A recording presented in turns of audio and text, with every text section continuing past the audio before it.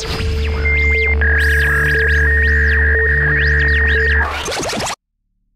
guys, StinkyCASH here again. And today I want to talk about that infamous story we were all told in school of Galileo versus the church. Remember that one? Galileo versus the church. Science versus religion. Logic versus faith. This is how the story is always presented. This story is always told in a way that makes the church look like dumb and old-fashioned science deniers who are too stubborn and set in their ways to change their beliefs, despite the new so-called undeniable scientific evidence that was being presented to them. So this story makes the church seem like the bully and makes Galileo out to be the innocent victim. You know what I mean? A man of science and reason sentenced to life under house arrest, all because he challenged the old idiotic ways of the Catholic Church. And because the world today in 2016 accepts heliocentrism as fact, this is how the story is always presented. Okay, but it's a classic Hegelian dialectic. You have to begin by understanding that in no way does the Roman Catholic Church represent God, Jesus, the Bible, or the truth. The Roman Catholic Church is a form of controlled opposition. You see, after Jesus died, his teachings of truth spread through the population at a rate that could not be contained by the Roman Empire. So for 300 years, Rome did everything they could to try and stop the spread of Christianity. Original true Christians were being hunted down and persecuted. Okay? But the spread of this truth was just too great. You can't stop truth from spreading. So in order to control their opposition, they became their opposition. On his deathbed, Constantine declared that Rome would convert to Christianity. But nothing they did was Christian at all. They hijacked the concept of Christianity and they perverted the teachings of Jesus beyond any recognition.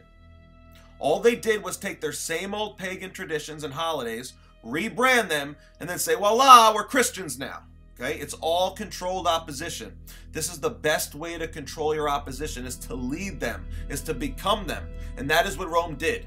And that is how they deceived the followers of Christ. It only took a few generations for the entire world to be deceived. Okay? It only took a few generations for the entire world to forget. See, we all know Jesus wasn't born on December 25th, and that the resurrection has nothing to do with Easter. These are pagan traditions. These are pagan holidays. And we are all taught that Rome infused these pagan traditions into Christianity as a way to make it easier for the pagan population to convert to the new religion. But the truth is the exact opposite.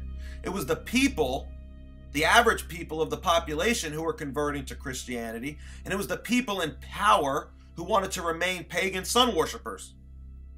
So in order to stay in power, they had to rebrand themselves as Christian. In order to control their population, they had to become them. They had to become their opposition. And because of that opposition, the Roman Catholic Church was born. But they remained the same old sun worshippers they always were. They just personified the sun into this false version of Jesus that you know and love today. This white Jesus. Okay? They are all sun worshippers. And because of this, it had been a long-standing goal for them to get the world to accept that the sun is at the center of the universe and that everything revolves around it. This was their goal. They want to be in possession of the truth so that they can control it and discredit it whenever they want and get people to turn away from it. They want to discredit the Bible even though they claim to be the people who stand for it. Everything they do contradicts the Bible, and that's because that's Satan's sense of humor. He loves to work in opposites. General Joshua commanded the sun to stop moving to give him more daylight to defeat his enemies, and the Jesuit General Galileo ordered the earth to start moving in order to discredit the Bible. Okay? Now it was Nicholas Copernicus, a Jesuit priest, who pushed the idea of heliocentrism. And it was Galileo, a devout Catholic, and if you ask me, based on my research, he was also a Jesuit monk. It was him pushing the concepts of Nicholas Copernicus. Now, before Galileo was even born, heliocentrism was widely accepted in the Jesuit scientific community.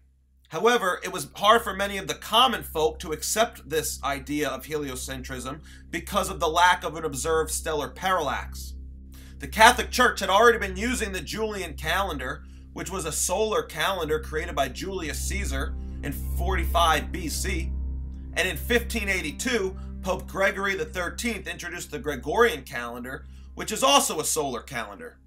And the main reason why they commissioned this new calendar was because the Julian calendar was 11 minutes off, which threw the calendar off with the vernal equinox and all the true seasons going on in the world. And because Easter was observed on March 21st, Pope Gregory wanted Easter to line up with the equinox, because Easter, which allegedly celebrates the resurrection of Christ, has nothing to do with Christ. It is still all pagan sun worship. Easter is just another pagan feast day. It has nothing to do with Christ.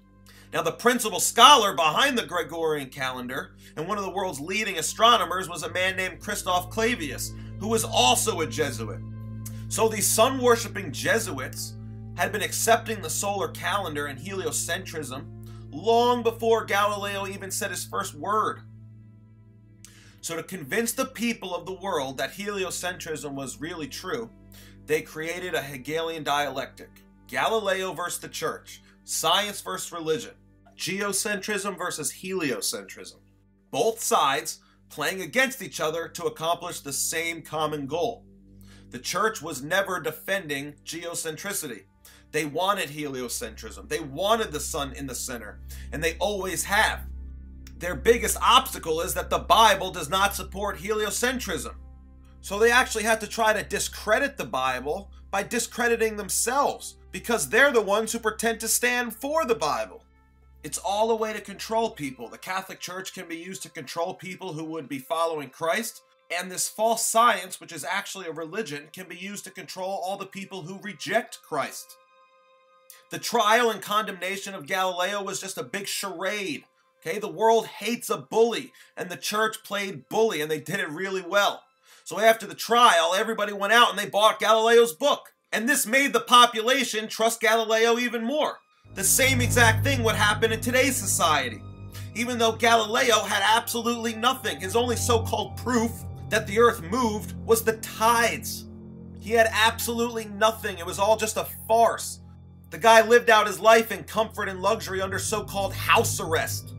Okay, this was all just a big show.